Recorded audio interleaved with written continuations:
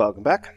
Okay, so what we want to do now is focus on deforming the terrain with all of the paths that we lay out. But what we really want to do is we want to be able to update only the areas where the paths have changed.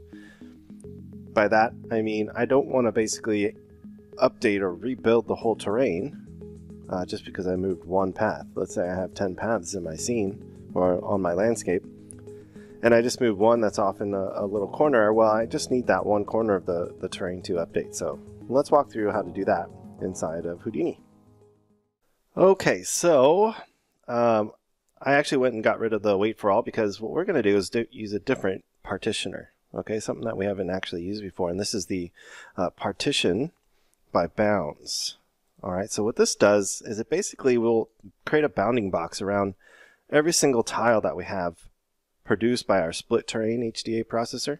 It's going to create a bounding box around that, and what it's going to do is it's going to see if any path actually intersects that bounding box, and if it does, it's going to include it in the partitioned work item. All right, so let's actually take a look at this in action. So what I'm going to do is I'm going to take the results from the split terrain, and I'm going to put that into the first input. You'll notice that the first input is the bounding input.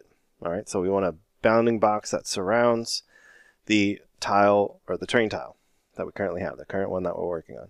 And then I want to pass in all the roads for my geometry import.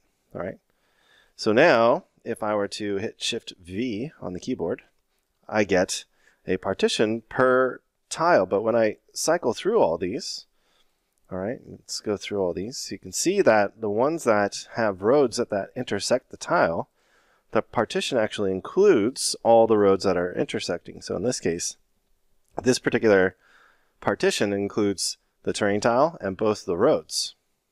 Super cool. All right, we can actually visualize this a little bit easier by selecting the work item upstream. So you can see that the results from the geometry input, or from road 1 here, is included in all of these partitions. All right, so all these terrain tiles have this particular road intersecting with it. All right, so it's a great way to quickly see which terrain tiles have the road in it. Awesome. So this is actually going to change the way that we create our HDA processor. Okay, so let's go down here and let's just plop down a HDA processor, and let's name this deform from paths, like so. Okay, and what we want to do inside of this HDA processor is we want to definitely include our SOP inputs, but what we're going to have to do is we're going to have to accommodate the amount of inputs in here. So let's actually just get one of these guys here. So if I were to look at this particular partition, this work item, or partition work item, includes 3 inputs. All right, and the first one is always going to be the terrain tile, and then the second, third, fourth, fifth, sixth, how many ever roads you have intersecting are going to be the other output. So this is PDG output 1, PDG output 2, 3, 4, so on and so forth, right? So what I did is I actually went and updated my PDG viz to show the 4 outputs at least. All right, so you can add as many of these as you want, basically. All right, so let's go back inside here. That means that in our deform from paths HDA processor, I want this first input to always be the terrain tile. The second input is going to be a path, and third is going to be a path, the fourth is going to be a path, all the way up till 10. And the reason why I am doing that to 10 is because let's take a look at the area when I actually updated the area, or the project terrain HDA, to accommodate up till 10 areas. Okay, and that's just because that's the maximum amount of inputs for a SOP level HDA. All right, so hopefully that makes sense. So what we want to do is we want to create another HDA. So what I'm going to do is create a subnet here, or I'm going to create a geometry node, like so, not a wrap geometry. Let's do a geometry. Oh no, I did want to actually create a subnet. There we go. Okay. So I want to call this IP deform terrain path. How about that? Something like that. You can name it, again, whatever you want. So what I want to do is copy these 2 guys, these 2 inputs, or outputs, I should say. And we're going to feed that into the first input. So this is going to be the terrain tile. This is going to be road 1. Right? And we want to have, at least for this example, we're going to have 2 paths over here. So I'm going to have just the 2, like so. All right, so we'll do that. And remember that we need to name our outputs, our expression right here. We need to get PDG output too, so that'll get us the 3rd input. Cool. So with that, let's actually turn this into an HDA, right? So we can come in here. Input 1 is going to be our terrain tile, and these guys are going to be all of our paths right here. So I can put a merge node right there, and just select all these guys. These are going to be all the paths, and this is going to be our terrain tile right here. So let's go right click on this and say create digital asset, and we are going to just lop that off there, get rid of that, and just capitalize these guys like I do usually. Cool. And then I want to put this into my project. All right, so HDA, just so I know where it is quickly.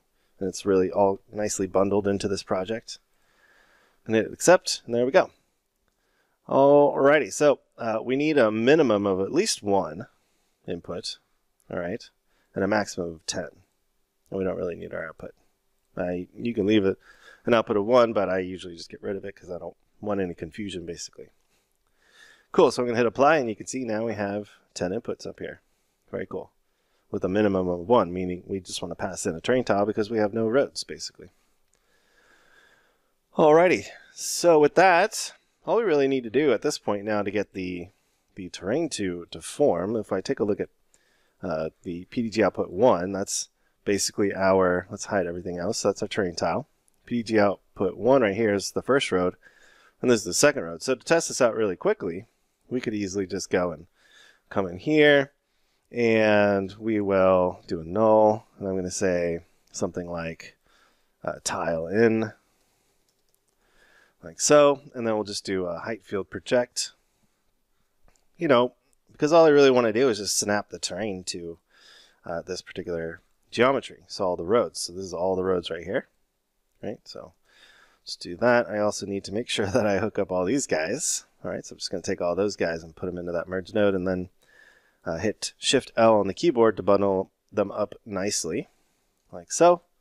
There we go. So now you can see that we're not getting anything, and that's because our roads are way below the terrain there. So we need to do that multi-project. So I need to project up and down. All right, so that's the maximum. And then what I'm going to do is take the result from that. All right, and this time we are going to do the minimum. And there we go.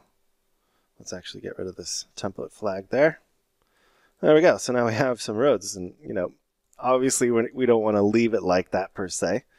But what we do want to do, just so that we can clear out foliage and texture it differently, is we want to mask by object as well. So we're going to say mask by object. So I'm going to take the result from that project, and let's just mask the roads as well over here.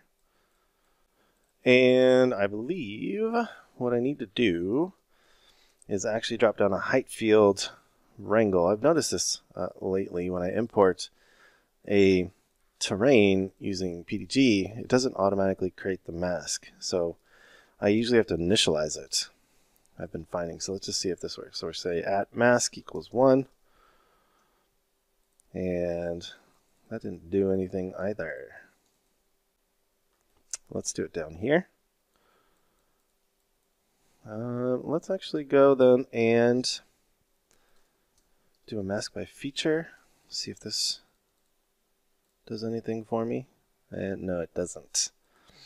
So let's just take a look here. You can see we have height, base, cliffs, and grass. That's all coming from the erosion. And no mask, which I find odd. So let's do just a mask by noise. So height field mask noise. Yeah, see, it's not wanting to do that, which is a little weird because it should work. Let's try this one more time here. we'll do f at mask is equal to 1. And I don't get anything.